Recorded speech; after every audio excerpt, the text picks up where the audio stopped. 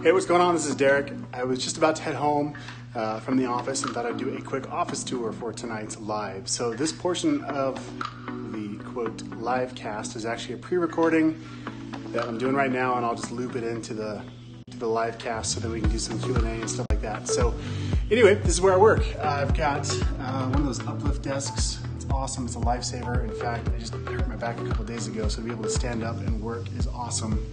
And if I want to, we'll switch to bring it up higher, take it down lower. It's amazing. I highly recommend this if you're going to be a designer.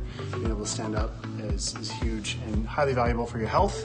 Anyway, so that's my just 2015 MacBook Pro. That's what I run everything with. I've got the two screens here. I've got one screen at the house so I can go back and forth without having to totally pack everything.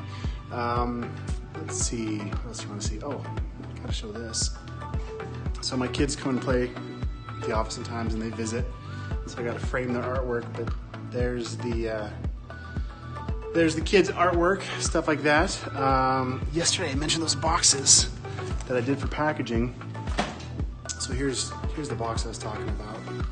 It's pretty cool. It's got a matte finish and then a glossy metallic foil over the top.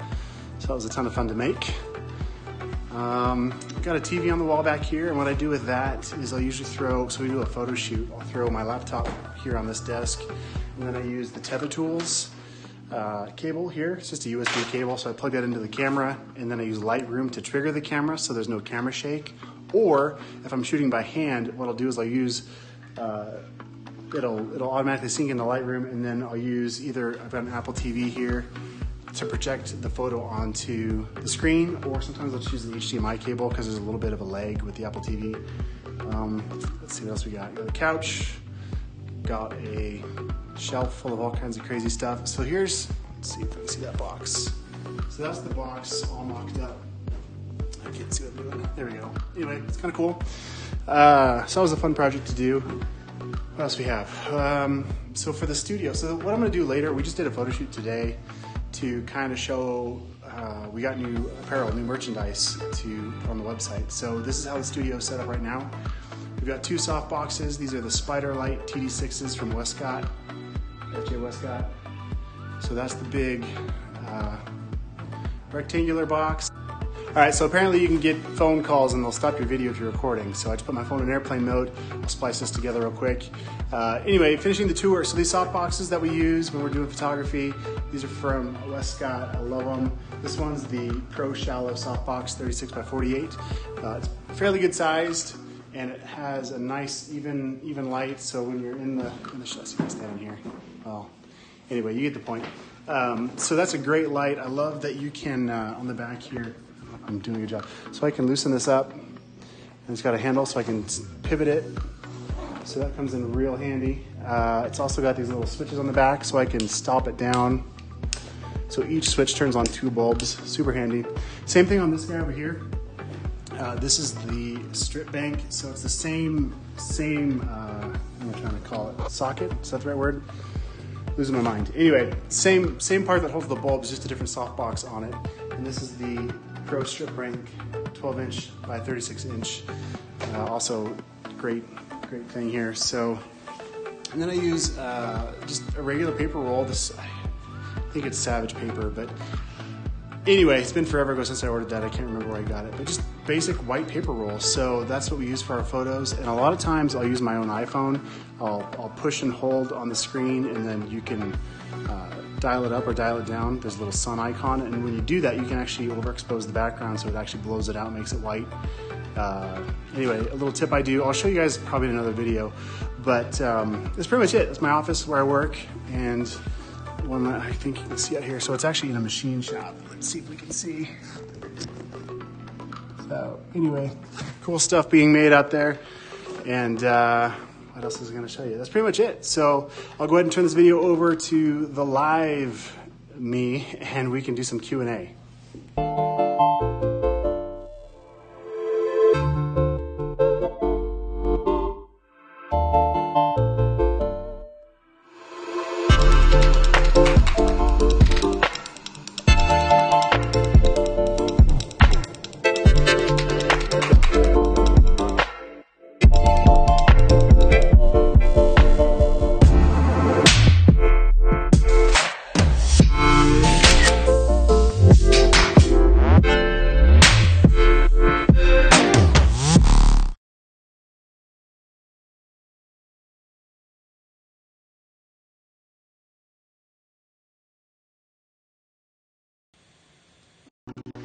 Hey, what's going on? This is Derek. I was just about...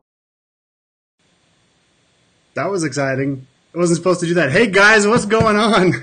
Happy to be here. Oh man, that was pretty cool, wasn't it? Doing the office tour and mixing in the video. I don't know. I was proud of myself. Good job, Derek. So yeah, that's where I work. That's where I spend my time when I'm not at the home office. So just got home, put the kids to bed, jumped on here for the live. So hoping you guys have some questions. If you do, and if not, I'll jump into my quick tip for the day. What is this? Episode 4 from my 30-day challenge on the Facebook Lives. So it's been a ton of fun, learning a lot, and yeah, I'm actually enjoying myself. I hope you guys are too. If you haven't taken the time yet to subscribe to that YouTube channel, be sure you do. I'll comment the link below. I'll be starting to throw some actually polished tutorials up there as soon as I can, so you don't want to miss out on those. Also, you can follow me at dmitchelldesign on Instagram. If you're up for that, go for that. Do that. That's awesome.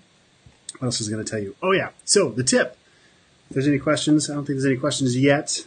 So the only question I have here is from Ryan asking, how did I get that gloss finish on those boxes? So that was actually a spot UV. So there's a couple things going on. First, they did a matte, what they call a soft touch coating.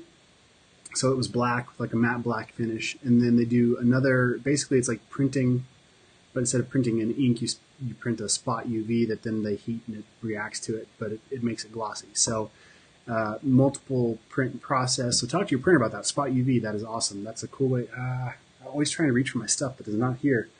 Anyway, you can do some really cool finishes with spot UV. Actually, let me show you this. Let me jump onto my screen and I'll show you a resource for that real quick. Hey, what's going on? There we go. That's better. All right. So if you go to, let me think about this for a second. Taste of ink. And then there's also it's a 4-color print. And I can see with these windows I got open. Okay, so 4-color print is a good one that does it too. And there's a couple others. I can't think of it now. Give me just a second. So let's see here. Should have planned ahead for this, but that's a great question, Ryan. So Spot UV. Anyway, Taste of Ink Studios, I've ordered from them before. They're a little bit expensive.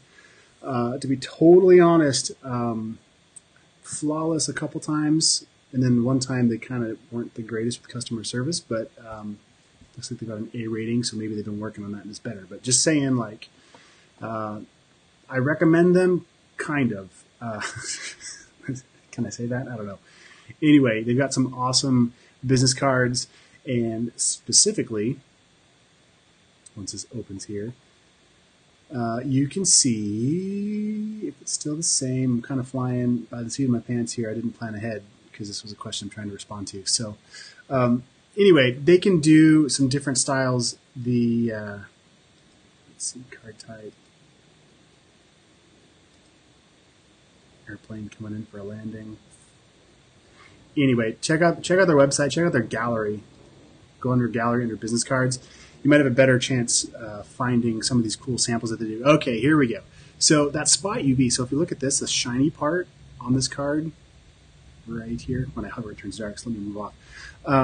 That's a spot UV. Like over here, there's spot UV on this. So basically anything that makes it glossy. So it doesn't. If you hold it just right, you don't see anything, but then it reacts with the light. So that's called a spot UV. So super cool design element that you can use in your next design. Actually not that expensive depending on who you print with. That's why I was showing you 4-color print. They do some pretty cool stuff that's a little less expensive.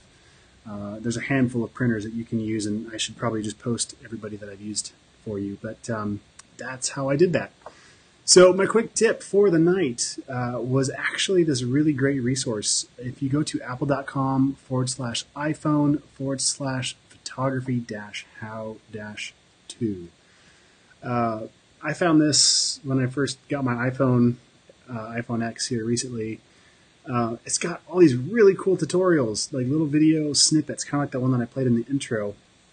And they're really cool. And so that's kind of what I was talking about when I was in the studio. So a lot of times I will use my iPhone and I will, here, let me, not that you want to see my face, but let me swap this back. Just kidding, I don't know how to do that. This one. This is Derek. I was just about to head home. There we go, picture in picture. Now let's go back to this. Awesome. All right. So anyway, what I was trying to tell you was, when I'm in the studio, I use my iPhone a lot because most of it's crazy because I have like a $10,000 camera between the lens and the body, but I use my phone. It's just ridiculous. But the reason is that it's with me all the time. It's fast. It's actually a really good camera on that. And honestly, everything that I'm shooting in the studio, like 90% of what I shoot, is going onto a website anyway. So yeah, sometimes that depth of field is really nice when you have a real DSLR that you're using. But for the most part, like, nobody's going to be able to tell the difference. And so I shoot a lot of stuff on my iPhone, a lot of stuff that's actually gone into print professionally, into brochures and stuff. And I don't know. Tell me what you guys think. Do you guys use a real camera, or do you use your iPhone for everything, or Android or whatever, Google Pixel, whatever? Anyway, so back to this quick little resource here. Definitely check this out. There's actually a lot of settings that I had no idea an iPhone could do, and I'm sure Android or other phones could do something similar. I'm just obviously drinking the Apple Kool-Aid. So that is what I know. Let me see, got some questions here in the feed. Jennifer says, I created an ebook cover in Photoshop and uploaded it to Creative Space, and the text turned out very fuzzy. I have not used Creative Space. I'm trying to figure out if there's poor printing or if I did something wrong. Okay, so when you're doing, and thank you, Miranda says, great job. Thanks, Miranda.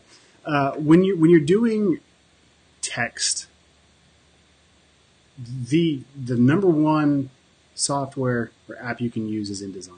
It just does text really, really well, and it handles it for press and printing really well. Printers prefer it for the export that it can do. Illustrator is really good too because it stays vector. You know, Photoshop, all the softwares come a long ways. But usually when you're running into a problem coming out of Photoshop, what I found is you probably have a multicolor ink on your blacks. So let me open up Photoshop here and make a document real quick. It's thinking about it. It's thinking about it. Okay, so I'm just going to make something new, and we will do something for print. I'm just going to click Create in F11. Awesome. And let me just throw some text in there. Quick tip, I hit the letter T, click and drag, and I should be able to go to type down to paste lorem ipsum. So for those of you who don't know, lorem ipsum is what we call a filler text or Greek text. And this is really, really good to use with clients. Sorry, my microphone's right next to the computer, and I can hear it's taking off in my ears. Sorry about that. A little better. Anyway, so lorem ipsum, the reason, so let me just paste this real quick. So you're not going to be able to see it because my text is white on a white background. So let's just, I'm going to click once, hit Command A to highlight everything. I'm going to change my text up here to black. And right away you'll notice, so to answer your question, Jennifer, right here it tries to fill it with what we call a rich black. So it gives it a little bit of cyan, a little bit of magenta, a little bit of yellow, and a little bit of black to make it really rich and black. Because if we use just one ink, just black, it doesn't really come out black. It comes out kind of like a faded, not black, right? Which is great when you're doing that for all of your images and stuff. Yeah, use rich black whenever you can. But with text, that'll get you in trouble because if it's not perfectly registered with the print, it'll shift a little bit, and that's when you get that fuzzy text that you're seeing. So the best way to handle that is to force these to be 0, 0, 0. So my cyan, magenta, and yellow, my colors, are not showing up. And then my black right now is at 90%, but I'm going to put that to 100%. I'll click OK. And then, so now, a couple things at play here I want to show you guys. So to answer your question, Jennifer, that's how you should export your text from Photoshop whenever possible. And it depends on the press, it depends on the printer, it depends on, there's a lot of variables of why it could look fuzzy. I'm guessing that's why. Just guessing. Maybe it could be something else too. But when I've run into problems, that's been the biggest problem. So the other thing I was going to show you, forgetting, losing my mind. Lorem ipsum. No, I wasn't going to show you that either. I don't know. Anyway, lorem ipsum. So, I was going to tell you why we use lorem ipsum. So, from a design perspective, the reason why this is awesome is because you can lay something out, do a design, whatever. I'm just going to copy this, maybe throw down some kind of a title here. I don't know.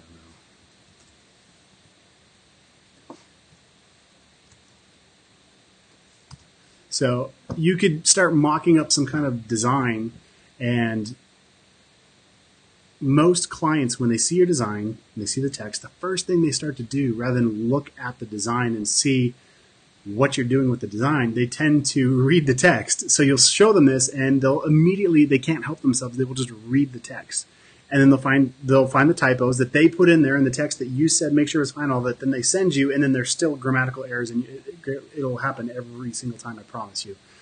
So as designers, we use lorem ipsum because it helps them see the design without being distracted by what it's actually saying. So a lot of times, first round stuff, I will send lorem ipsum. So that tip or that shortcut, again, is when you get a text box, so you can hit the letter T and then click and drag, or just click once in there, depending on what you're doing. Go up to type, down to paste lorem ipsum.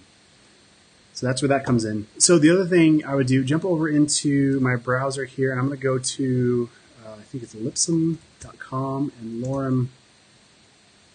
Man, it's been forever since I've used these because I build them in Photoshop and InDesign now too. InDesign has it. I don't know if Illustrator has it or not. Lorem2, okay, lorem2.com. So what's cool is you can just go in here. You don't actually generate text, but you can copy depending on how much you need. Or you can even grab lists, and you can change them from short to long. So that's kind of an easy way to grab some text real quick. Let's say you're not in Photoshop and you're working in, I don't know, something else that doesn't have that automatically. You can grab it there. This one's kind of nice too, Lipsum, Lipsum.com. And the reason why I like this one is down here, it's not a great design, but it works. So I can come down here and I can choose whether I want 5 paragraphs or maybe 5 words or 5 bytes. I don't even know. I can start with lorem ipsum, or I can start with something else so it doesn't look like a lorem ipsum. So let's say you're like, hey, I need this to be like a 350 word paragraph. Let's say it's something really specific if you're working with a writer or something. And then I can click generate lorem ipsum, and there is your 350 word chunk of text. So I can copy and paste and know that it's going to be about the right size for whatever the article is, maybe for a magazine or something. Super handy. So those are my tips for the night. Any other questions before we bounce? You're welcome, Jennifer. Thanks for asking questions and for being here. Also, so when I pause with long pauses, the problem with going live, like I'm watching this live myself here. See, what I'm seeing on my phone is like 30 seconds behind. So sometimes when we ask questions, it's like, anyway, it's not as immediate as I would like it to be. So that's why I got to ask your questions before or right away, or I just got to keep jabbering on about nonsense until you guys ask more questions. So anyway, that's it, man. That's all I got, ladies and gentlemen. If there's no more questions, I think I'm going to bounce. And if there are more questions, just post them in the comments beside, below, wherever they're at, and I will catch them on the next round. Thanks for watching, guys. Again, don't forget, I've got that brand new YouTube channel. I'd love to get your support and your feedback. I'd also love to see what you want me to post in there. Post in the comments. I love answering your questions, and sometimes I don't always know what to talk about, mostly because, I don't know, I think I've been doing this long enough that I forget, where you guys are at sometimes. So there is no stupid question. I love helping you guys out. Feel free to reach out. Let's see, follow me on Instagram, on YouTube. We already did that. And I guess that's it. All right, guys, enjoy your evening, and I can't wait to see you all tomorrow. Have a good night.